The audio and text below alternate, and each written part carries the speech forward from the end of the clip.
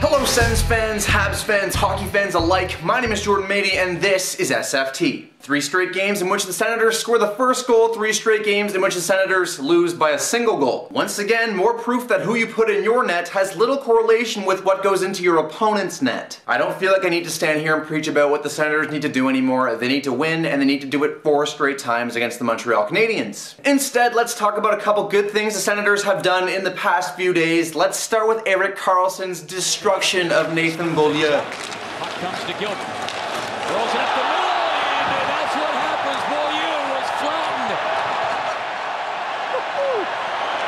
He read that one so well. Bang! Massive hit. Erik Karlsson was a force in this game. He truly led with the sea and his heart on his sleeve. The next story starts very disturbingly. These 2 young women head to Game 2 at the Bell Center to watch some playoff hockey. They're both wearing Sens jerseys, but that doesn't matter at all. So these women are sitting in the stands watching, and all of a sudden they get towel whipped by a man significantly older than they are. They thought it was a mistake at first, but quickly realized that when they got up to go to the bathroom, that it was still happening. These men were apparently winding up their towels and whipping them.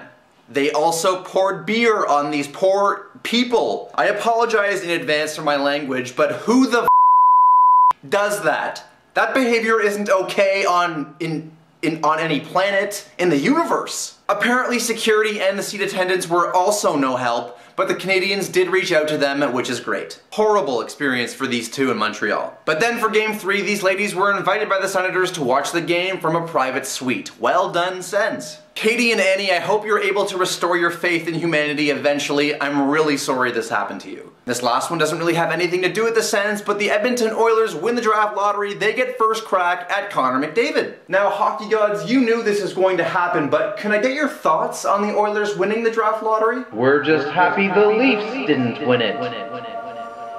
Whoa-ho-ho! Ladies and gentlemen, my name is Jordan Mady, and the Sens playoff climb continues right here on SFT.